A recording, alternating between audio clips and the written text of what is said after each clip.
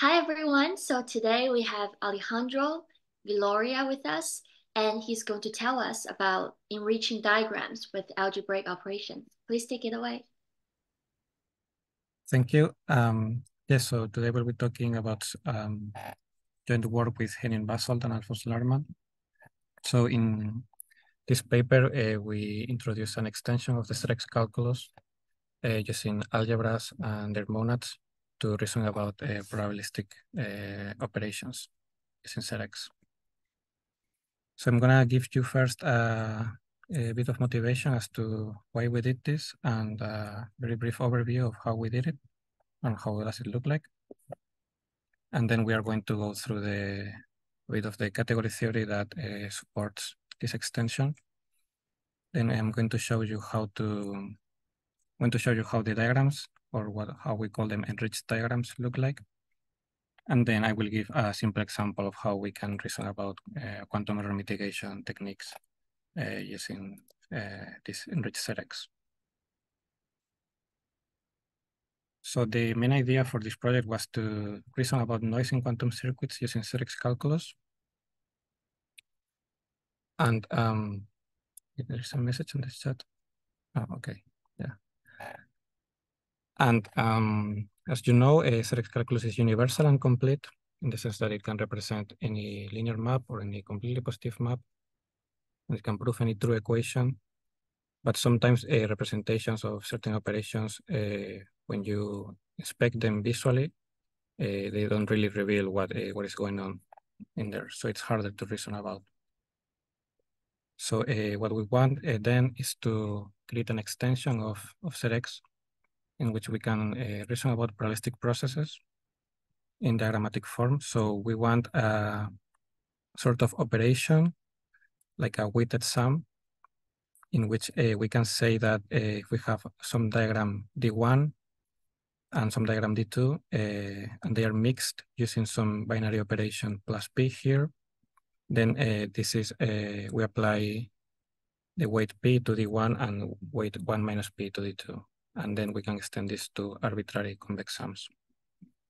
We also then want to have all the expected rewrite rules that shows you how these probability distributions interact between them, then sequential composition, tensor product, how we can, for example, if we swap D1 with D2, then we have to negate the probability. So we write 1 minus P instead. We can remove a diagram that has weight 0, etc. So for this, what we do is create a construction that basically takes a graphical language for monoidal categories. In this case, we use semantics. And what we do is enclose it in between two brackets that we represent here as these blue trapezoids. So we read diagrams here from top to bottom. And what we say is that juxtaposition of diagrams when inside these trapezoids is not the tensor product, but is this mixture of diagrams. We allow also weight on the wires when inside of this environment. And then we also allow to write regular semantics diagrams in this language. So we don't really, if you write a regular semantics diagram, then you can reason about this just as a trivial distribution over a single diagram. So with this, you can have, for example, a quantum circuit with deterministic operations that you do, and then at some point add a layer of noise, and you use this kind of generators. Otherwise, you just use regular semantics. And then we also add a set of rewrite rules. So I'm gonna quickly explain a bit how we come to this using category theory. I know that you're already a bit familiar with category theory, so I'll try to be quick. So just as a refresher, we have monoidal categories, which are categories with tensor product and a unit object, together with some associators and unitors. And if we take a monoidal category, then we can enrich a category over it. This means that if we have some monoidal category V, then we can define an enriched V category or V enriched category, C underline. This is how we represent enriched categories using this underline here, where we have some collection of objects. And for each pair of objects A and B, instead of having a set of morphisms between these objects, then what we have is an object of V. So we use the objects of V as the morphisms between A and B.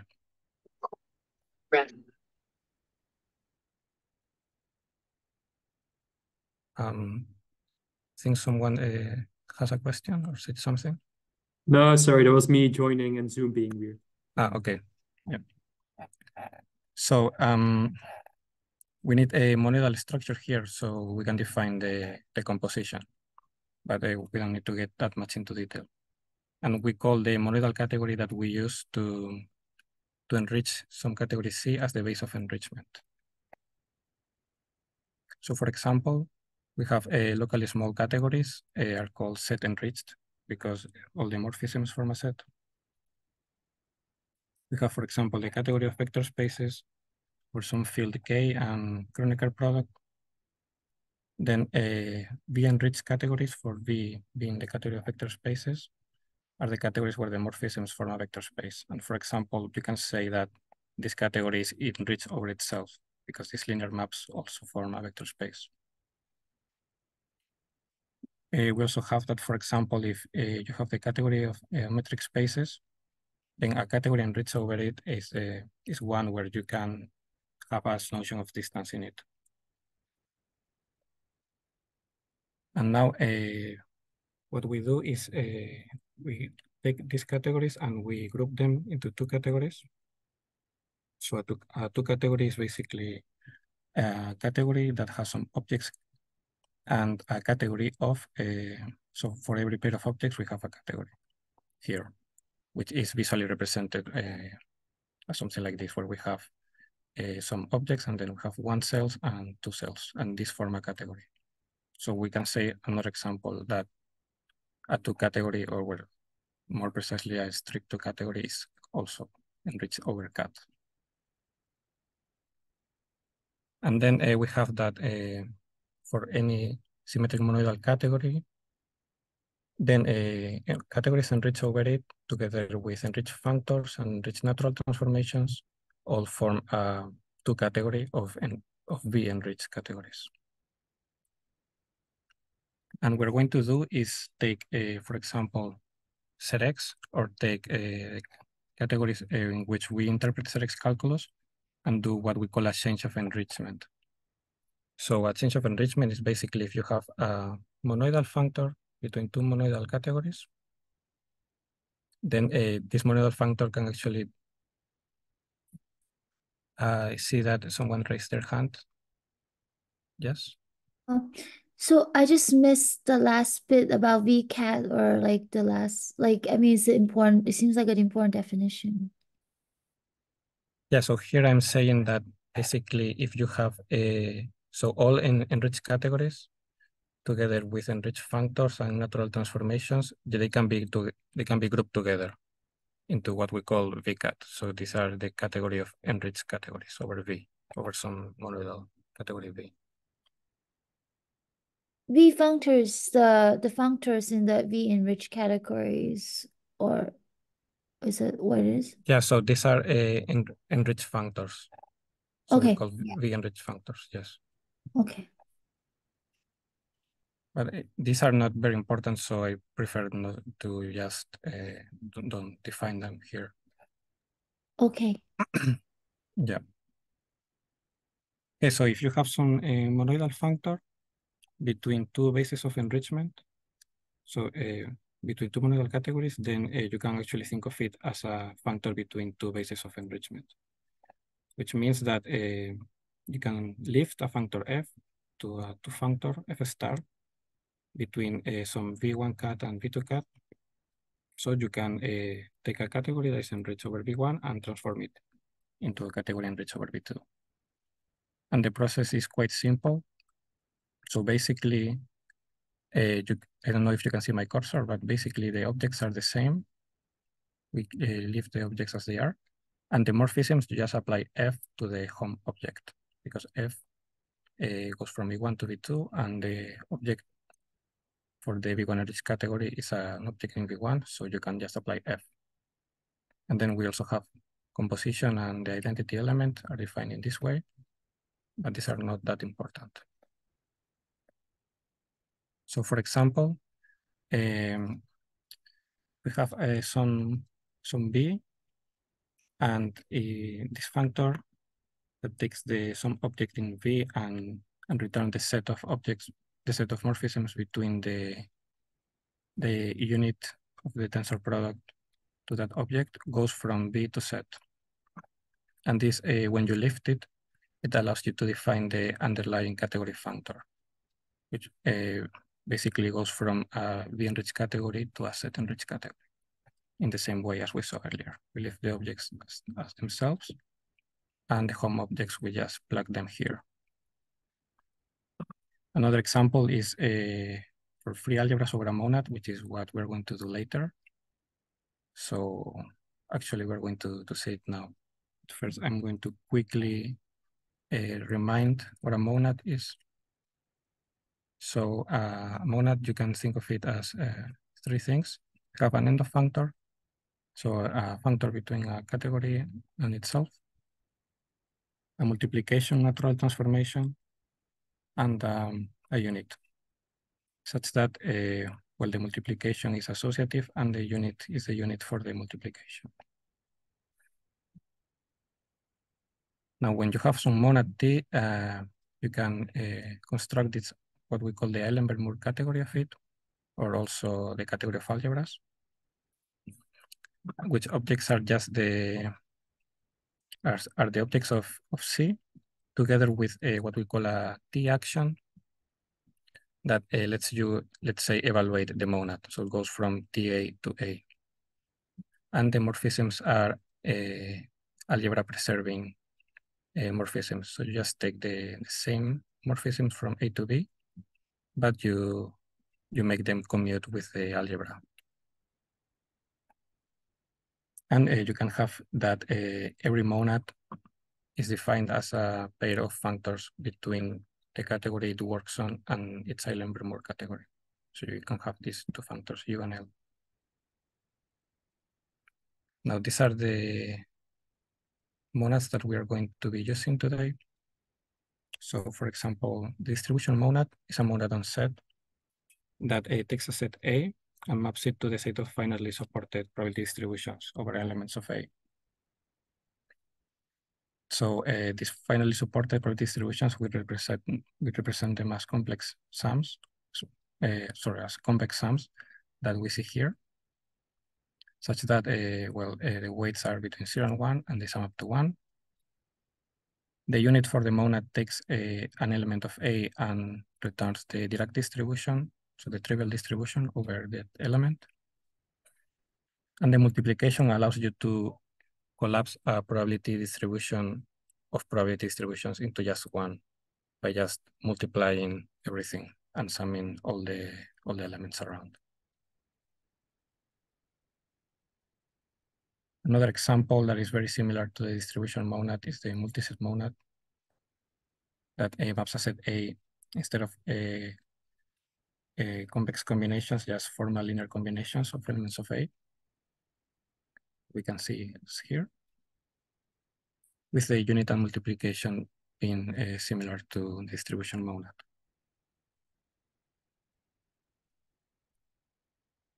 Now, a particularly well-behaved monad for our case would be a monad that interacts well with the monoidal structure. So if you have some monoidal category V and a monad on it, we say that the monad is monoidal, or sometimes also referred to as commutative.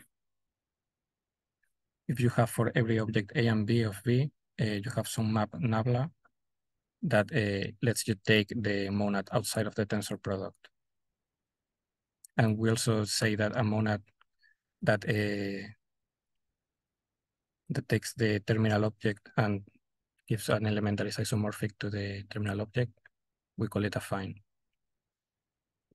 And for example, the distribution monad is both these things. So we can have a pair of probability distributions, and we can map it by just taking the probability distributions outside of the this tuple and multiplying all the weights together.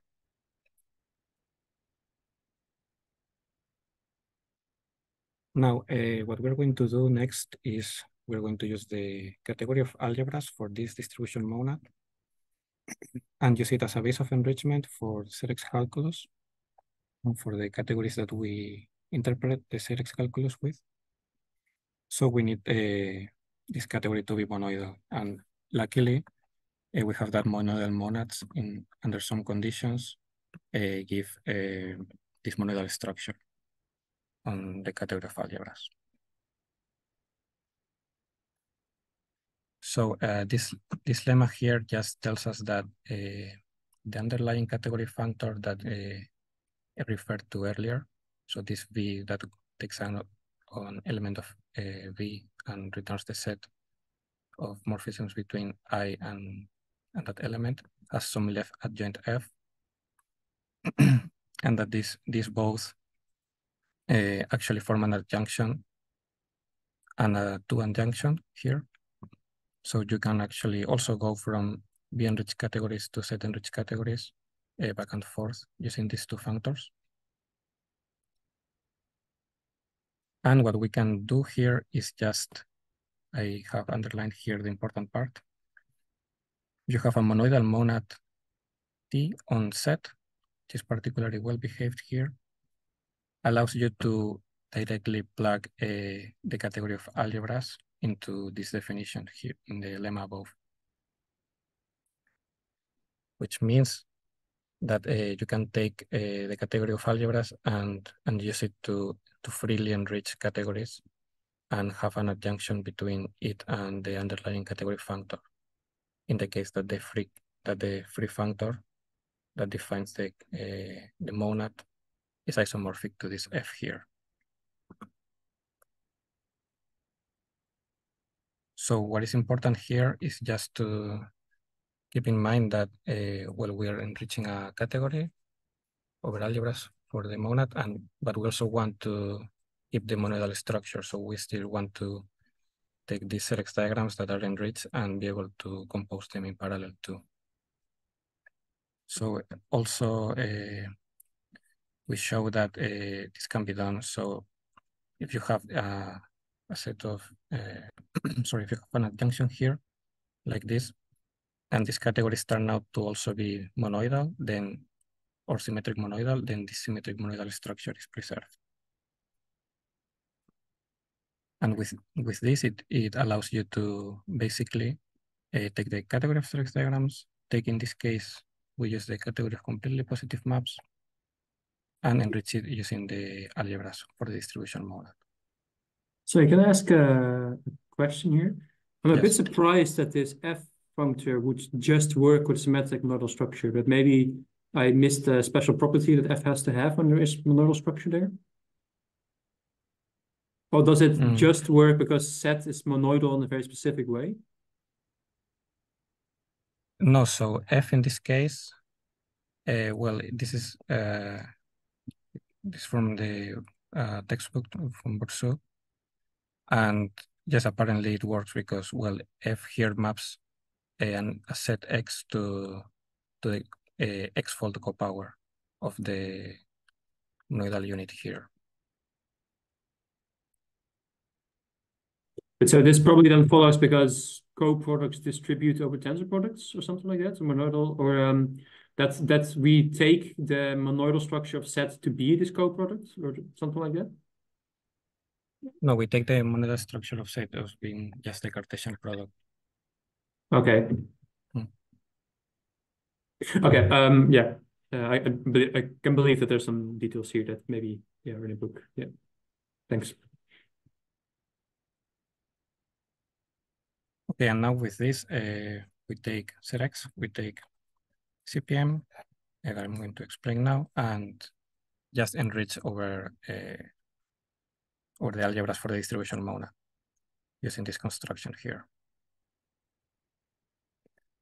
So I'm sure you are all familiar with series diagrams and their interpretation together with the rewrite rules. So I'm just putting this here for completeness, and if someone has a question, you can ask. But basically, well, you can take the Strex diagrams, but also use them for reasoning about completely positive maps and density matrices. So what we use here is what Tito and Caret and co-authors did, which is basically take the graphical calculus of Strex diagrams and add an extra generator, which is the discard. And these rewrite rules that we can see here that tells you that, well, you can discard any isometry and that global phases also cancel out, and interpret Strex diagrams into the category of completely positive maps. The interpretation changes a bit because now it's a super operator. So basically it takes some quantum state raw and maps it just to you multiply it from the left and from the right with the standard interpretation, and from the right you use the dagger. Now what we do is then take the category of completely positive maps, and we enrich it freely over the category of algebras, and we get some category that has the same objects as CPM, and the morphisms are basically formal convex combinations of completely positive maps with the ability of collapsing two layers of distributions into one. But also, if you think about it, a category of completely positive maps is already enriched over algebras for the distribution monad, in the sense that if you have a convex combination of completely positive maps, then this is again a completely positive map. And lastly, we take now the category of Strex diagrams, and we do the enrichment too. So we get the category of enriched Strex diagrams. And I'm going to show now how it looks like. So we construct the category of freely enriched Strex diagrams as follows. So the objects are going to be the same, just the wires, the number of wires. And diagrams are formal convex sums of Strex diagrams. So these formal convex sums, we use a graphical representation. That is what I showed at the beginning of the presentation, in which we take the generators of the Strex calculus and we wrap them around these blue trapezoids that represent a probability distribution. So what is inside of these bracketed diagrams represents a mixture of diagrams. This is the image that I showed earlier. So what we have is input from the top, output from the bottom. In this case, we have a one input, one output system in which we have two choices that we apply.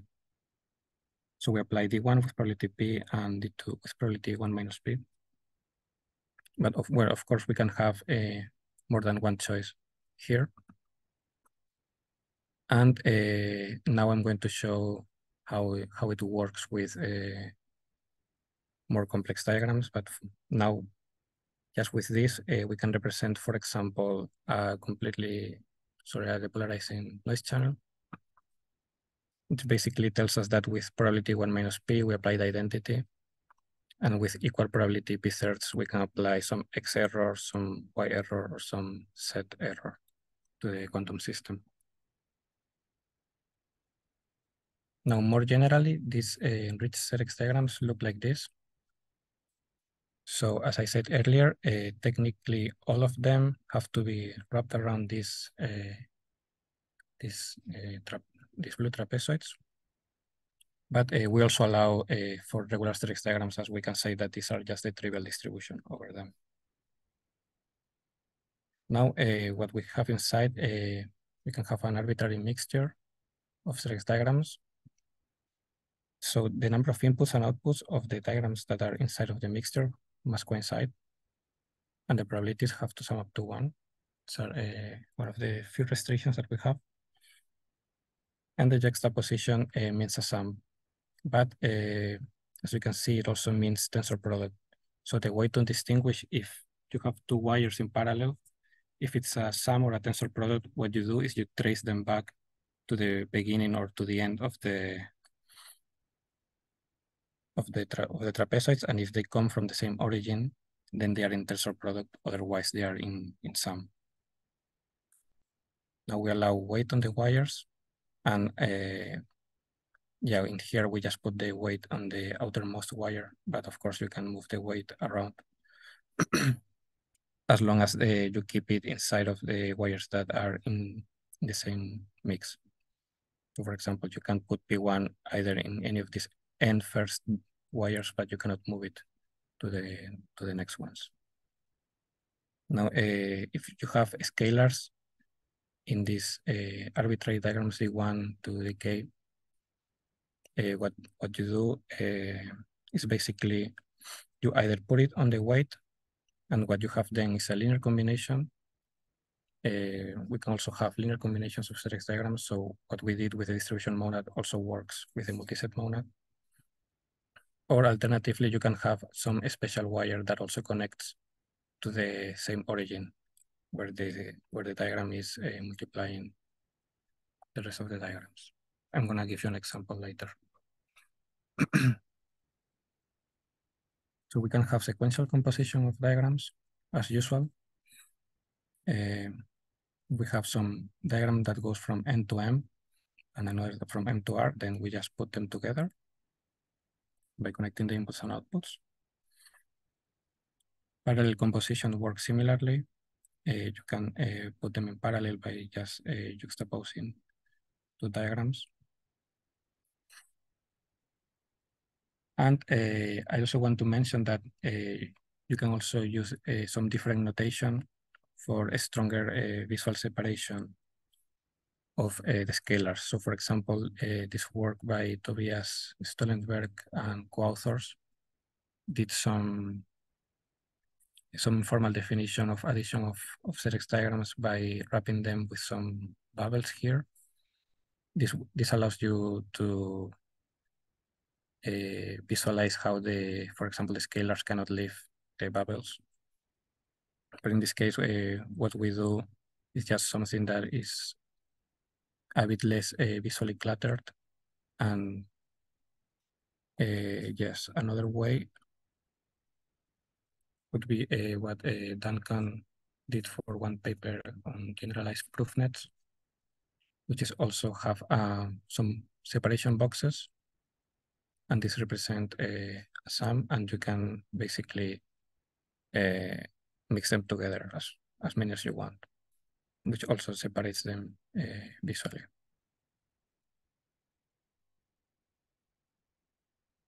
So this is how we interpret these enriched series diagrams. What we do is take some arbitrary enriched series diagram and just interpret it as a sum, a weighted sum of all the interpretations of the individual series diagrams that can be inside. This can be defined basically as a composition of functors that goes from an enriched series diagram to the category of freely enriched completely positive maps, and then you evaluate this probability distribution again as a completely positive map itself.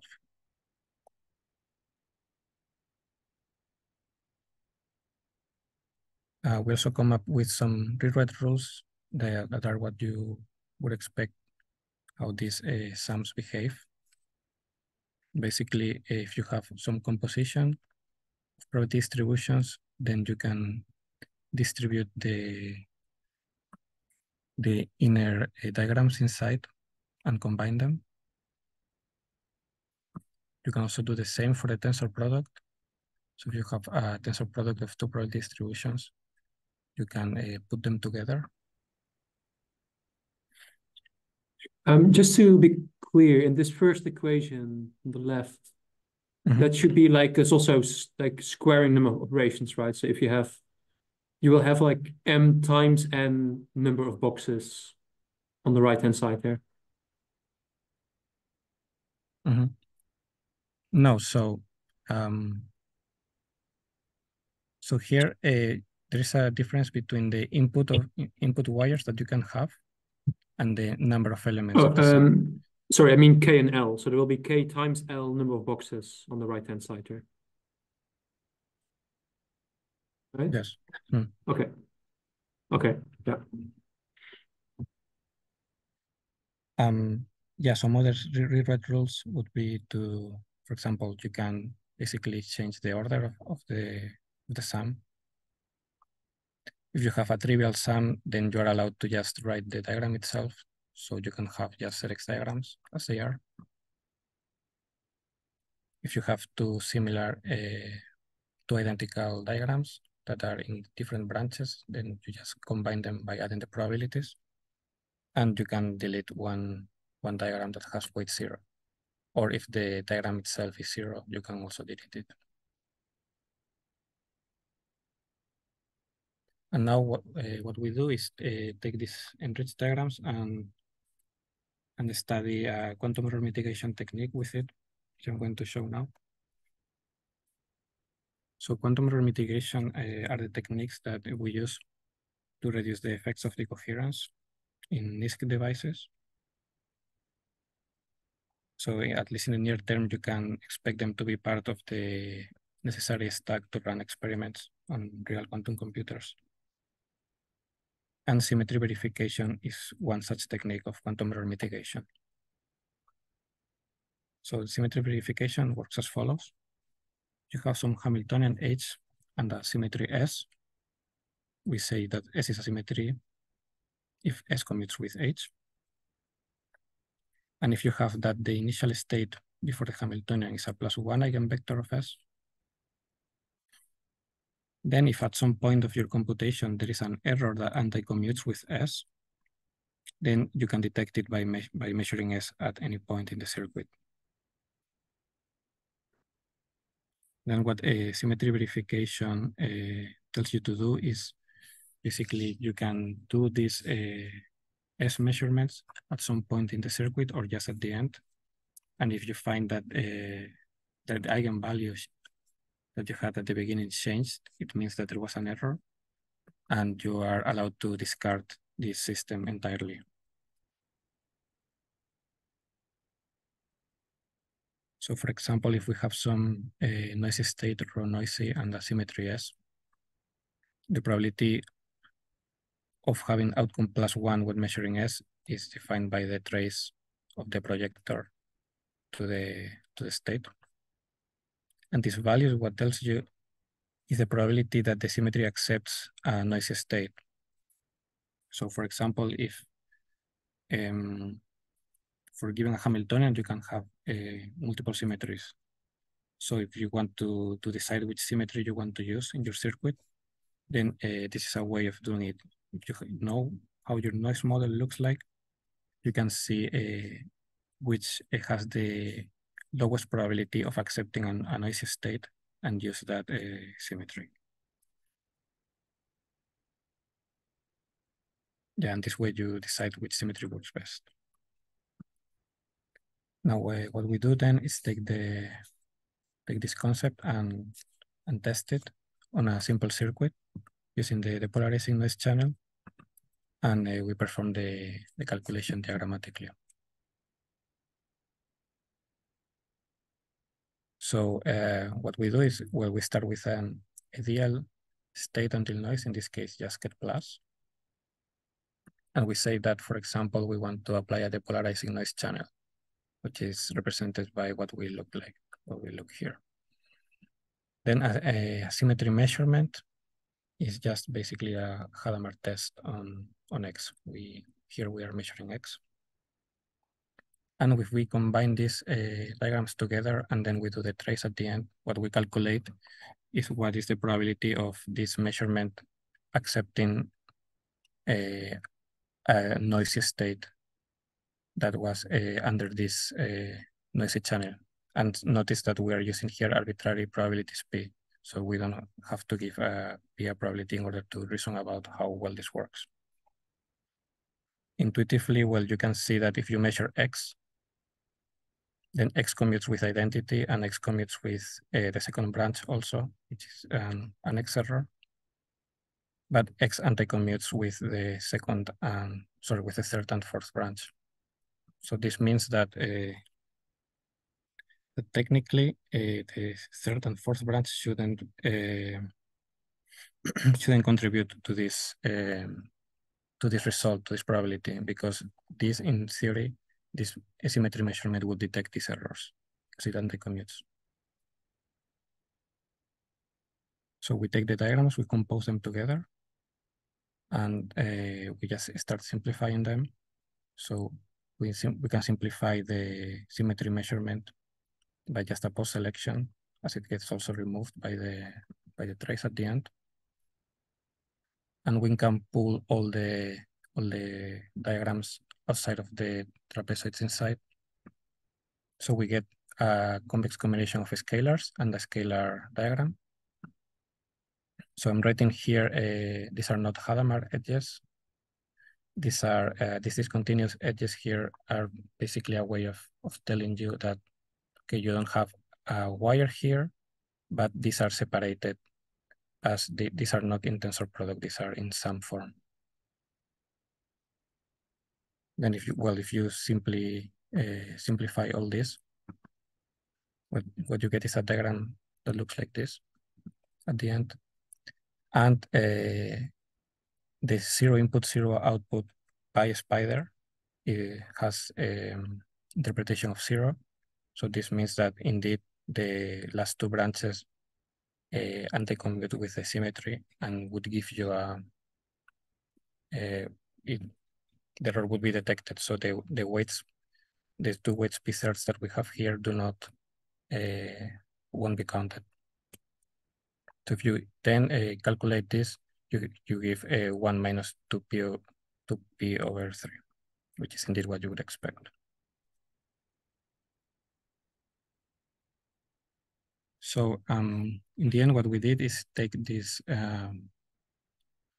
this method of constructing enriched symmetric monoidal categories over the algebras for some monads on set. In this case, we use the distribution monad, but other monads also follow. For example, the multiset monad. You can also grab, for example, the power set monad, the non-empty power set monad, and this would allow you, for example, to reason about someone else doing an operation that you don't know that it would occur at some point in your computation. So it's just a choice, not probabilistic or not in some form. It's just a different choice of diagrams. We embed this into ZX, so we can reason about probabilistic quantum processes, and we use it to reason about quantum error mitigation techniques. So the idea is to use this not only for quantum error mitigation, but for example, to reason about how noise changes the trace distance between the ideal state that you have and the noisy state that you will get at the end. Or for processes like quantum circuit post-processing, which is, for example, if you have a quantum circuit that is too large for you to compute, you can cut it into pieces and then sum all the pieces up. And you cut it by doing measurements at some point of the circuit. So you can also represent this using this construction. Now, in terms of completeness, what I'm working on right now is to translate these trapezoids into this work by Margarita Esquesorova, Manuel Jandel, and Simon Pedri, in which they define this addition of ZX diagrams using vanilla ZX calculus. And what they do is turn every diagram into a controlled form, and then they show a way of how to sum diagrams that are in controlled form. So since you can apply all the rules of ZX calculus inside of each diagram within the trapezoids, you can turn this into a controlled form and just substitute these trapezoids by these constructions that they have. So that's what I'm working on right now. And yes, these are the references, and I will take questions now. Right. Thank you very much, Alejandro. If you want to thank the speaker using the clap emoji thing on Zoom. Right. So do we have any questions from the audience?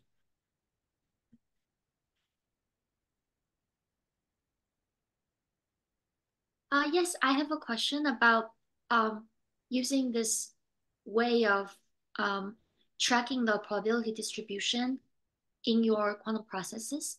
Well, firstly, thank you very much for the talk. I wonder, so you were talking about assuming an error model, and then you can see what is the probabilistic outcome by tracking like how the probability or like the errors is propagating. Are you able to use this to kind of define a cost function so that you could use it to compare different compiling strategy or optimization strategy? And by cost function, I meant your way of quantifying the noise in the system or the quality of your computation. Yeah, so if I understand the question correctly, for example, there are some quantum circuit optimization techniques that, for example, trade control not gates with Hadamard gates, for example. But what you can do is, for example, attach to every gate that you have some noise channel to it. And then you can see the trade-offs that, well, you might prefer to apply this gate that has a different noise channel because in the end it propagates less through the circuit or it cancels out at some point. And you can use these rewrite rules for it. And then this way you can see which gates you would prefer to apply. Sorry, which rewrite rule are you talking about? Well, in general, the rewrite rules that we have here, what let you do is distribute noise or probability distributions in general. So for example, if you have a noise channel here, I don't know if you can you see my cursor? So if you have some noise channel here composed by, imagine that this is instead of just a deterministic quantum gate, well, you can use this rule just to pull it inside and it might cancel out the noise at some point. So can I understand that, suppose we're looking at one time slice of a noisy circuit, and this time slice can be composed of a 2-qubit gate, idle qubits, meaning that we have T1, T2 time, or some noisy like single qubit gate. And then you can assume different error channel for different type of gates. And then you can use this rewrite rules to combine them together so that you can have a comprehensive description of what is actually happening in this one time slice. Composite rule of different error models. Yeah, so I think in this case you would have to compose so you mean that you have different error models and you want to compare how you perform depending on them? No, I'm talking more about if you have a complicated circuit that has different types of errors. Now, it's not reasonable to use just one error model for all gates. It's better to kind of assume different error models. My question is how to compose them and how to have comprehensive account of a more complicated circuit. Yeah, exactly. So usually when you have some set of quantum gates, if you look at some specification of a quantum computer, you have the errors that come up with each gate. So what you can do is after each gate, add a layer of noise. This is usually how this is done. Oh, so you're assuming every gate or every noisy channel occupy precisely one time slice, and you're doing horizontal composition of your noisy channels, right? You're not doing vertical compositions. Well, you can take, well, depends on the noise model that you want to model here. You can both model a single qubit noise, but also 2-qubit or n-qubit noise channels. Oh, I see. But what if you have a C0, a noisy C0 and a noisy Toffoli? Oh, that's crazy, but like assume that it lives in one time slice, then how are you gonna do it? So you have a 3-qubit system, CNOT gate into qubits. So see if you understand correctly. So you have some CNOT gate, right? Uh-huh. And then where do you put the TOEFL? What do you mean exactly? Yeah, like, and then vertically you have another complicated gate. Some gate here. Yeah. You mean composed vertically? Yeah. Mm-hmm. Yeah. Well, usually you take the specific, well, if you take the specification of the CNOT and this would come with some noise attached, and you can do is then compose some noise channel. Uh-huh. It says, well, with probability something, you have the identity, and with some probability you have an error E, right? Yeah. And here you would have a different noise channel attached to the TOEFL. Mm-hmm. And that's when you can combine this, for example, with this rewrite rule here. Oh, And you can push things inside. I see. Thank you.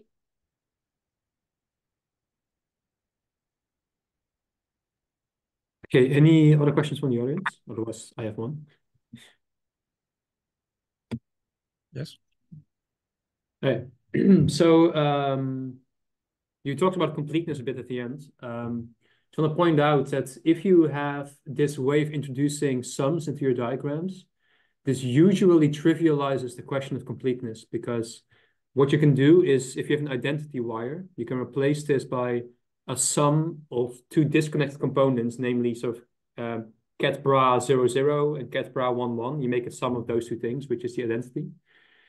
So that every identity can be replaced by a sum of two disconnected things. So then if I have a diagram, then wherever there's a connection between two spiders, I can replace it by this sum structure of two disconnected things. And that means then if I push out all these sum things using these distribution rules, I get a really big sum over all these disconnected little diagram components, which are just scalars. So then essentially I get a sum over scalars, and I can just sum those up using the regular algebra of real numbers. And then this gives me a normal form, but the normal form is literally just the matrix of the diagram. So that's usually the way that you sort of trivialize completeness when you have these things with sums. So I just want to point out that if you add a rule like that, identity is equal to a disconnected sum, then probably you get completeness. Okay. It's interesting. Thank you.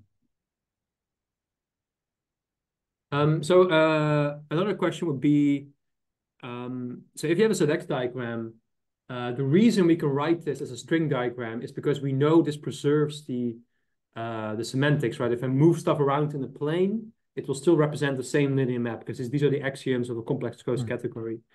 But if I'm correct, this is not the case with these generators you wrote here, right? These in and out boxes, because there I can't just move stuff around, because like for instance, the scalar I you drew, like this number I in the powder decoherence channel, that actually belongs to one specific branch. You can't really move this I around as a scalar. Is that correct? So in this case, these coherence axioms for non-monoidal categories apply individually to each branch. And if you want to have this to be coherent, then you have to make some restrictions. And in this case, we say, well, that the scalars are bound to the wires, or that as shown here, for example, if you have a scalar diagram, instead you can you allow yourself to have some, say, identity wire, identity in the sense of the monoidal unit that that is bound to the trapezoid. Yeah. So you have to put some restriction. Otherwise, then yes, you can move things around and you break it. So I don't know if you've encountered sheet diagrams in your readings. Yeah. So in the paper we mentioned also these sheet diagrams and the tape diagrams that also do something similar, in which they talk about, instead of enriched categories, they use these Greek categories, right? So Sorry, Cliff? What did you say? Rig categories, so categories with Rig, oh, yeah. two tensor products. Yeah. Yeah, because then you can actually separate out these different branches of the diagram onto different sheets, and they then sort of it's all clear what operations are allowed in the sense you can't just move stuff between two sheets because you have to go via these splitters, right? And then in your blue box will be splitters. But like I typesetting these things is terrible, so I would understand if you want to restrict it to dimensions. Yeah, in that case you have to use 3 dimensions. Yeah, I think there is a TIX package that allows you to do this, or it might have been developed specifically for these sheet diagrams.